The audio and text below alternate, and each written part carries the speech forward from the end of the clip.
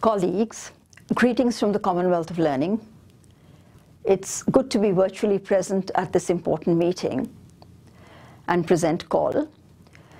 As you know, CALL is an intergovernmental organization established by Commonwealth heads of government when they met in Vancouver for CHOGM 1987.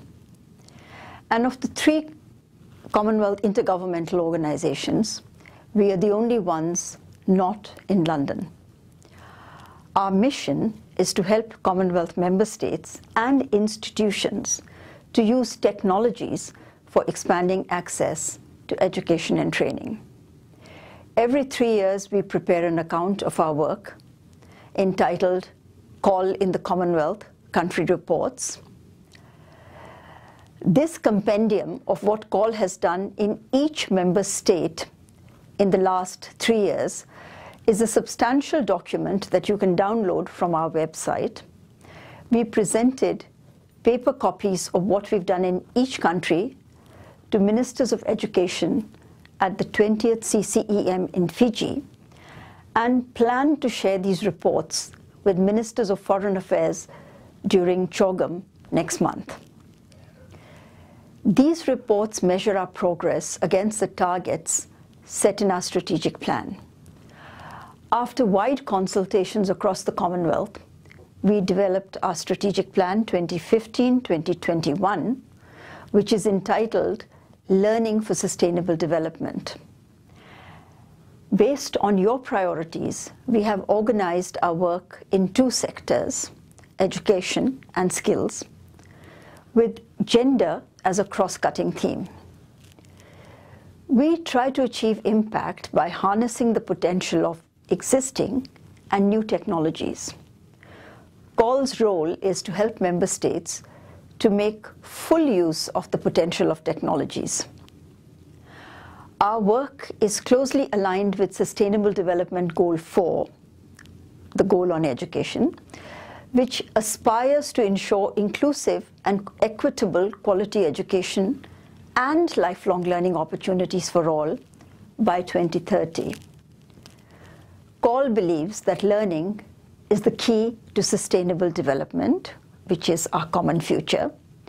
Learning must lead to three things. It must lead to opportunities for economic growth, social inclusion, and environmental conservation. Let me demonstrate this with some examples of our work. First, how has CALL supported economic growth? CALL's Commonwealth Executive Masters in Business Administration, Masters in Public Administration program is offered by universities in 11 countries. This high-quality distance learning program has enrolled over 30,000 learners, of whom 14,000 have already graduated. A recent study conducted at the Allama Iqbal Open University, Pakistan, indicates that the graduates of this program saw an increase of 38% in their monthly income, increased their chances of promotion by over 28%, and every dollar invested resulted in $3.40 in direct returns for the learners. Ministers of Education, this is my second example, directed CALL to establish a virtual university for small states of the Commonwealth, or WASC. All small states, all 31 of them in the Commonwealth, are active members of this consortium.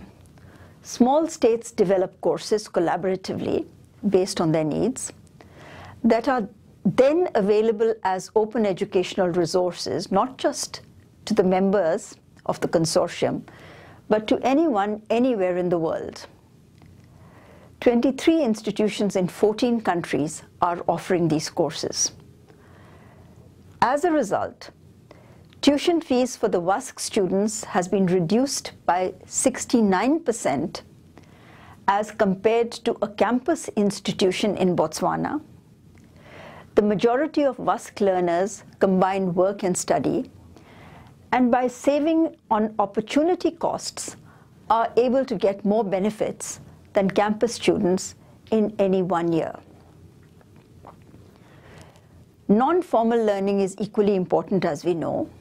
These women in India are part of COL's Lifelong Learning for Farmers project, under which they have learned agriculture and enterprise development skills using basic mobile phones. Every dollar invested has generated assets worth $9.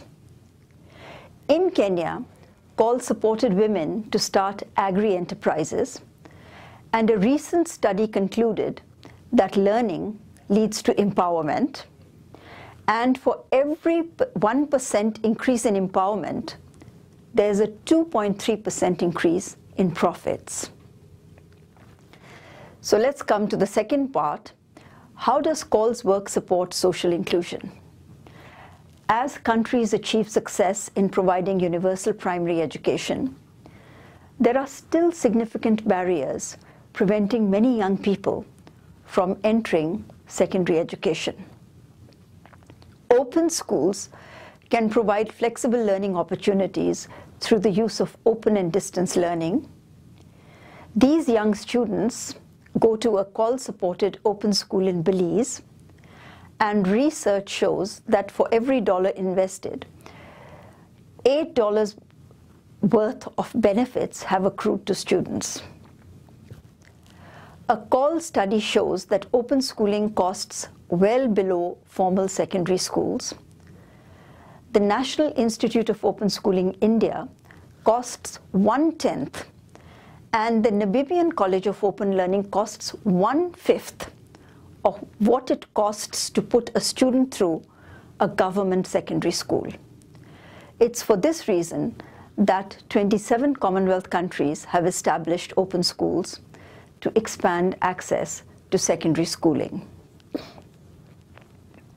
We know that not everyone in the Commonwealth has internet connectivity. To overcome this, COL developed APTUS, or the Classroom Without Walls, which is a low-cost, offline virtual classroom that provides learners in remote locations with access to digital resources.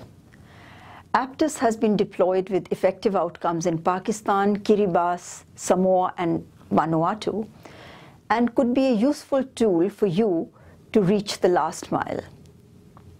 In fact, we are going to do this in Tonga following Cyclone Gita.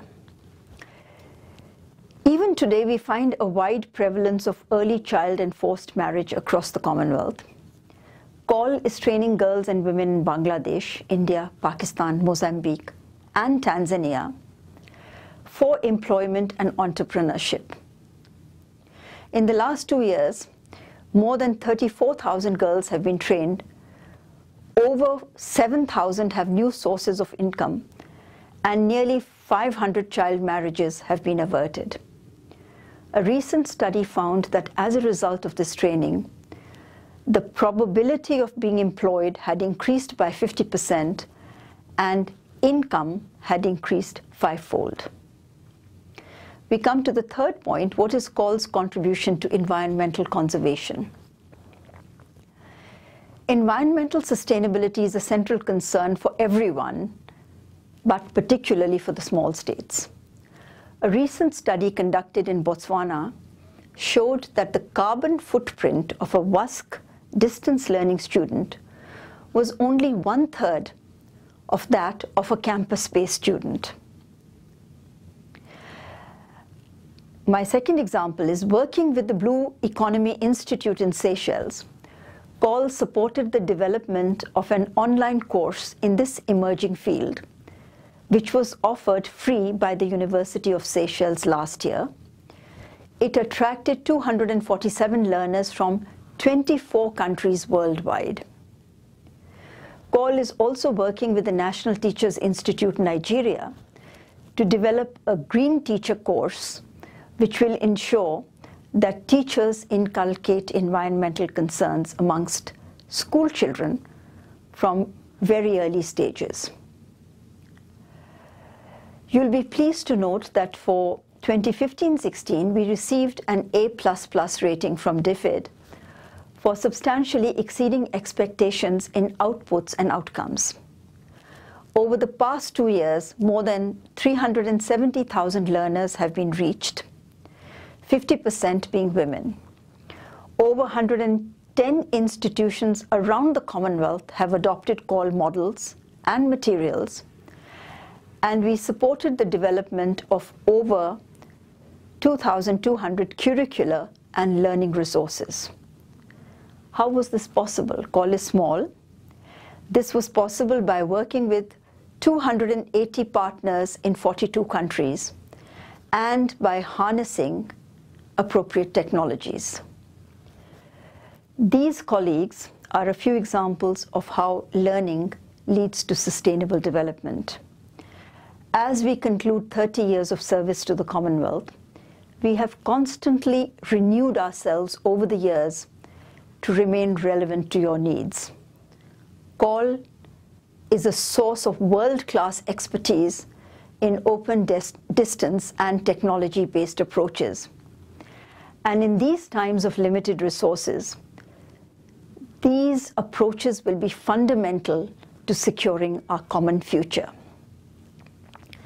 Let me conclude by thanking your Ministers of Education for nominating focal points who are a direct link to your countries and are a valuable resource for shaping our agenda. More than 3/4 of Commonwealth countries make voluntary contributions to COL's budget. We consider this an important indicator of your confidence in us. Thank you for your contributions, both financial and intellectual, and for your kind attention. Thank you.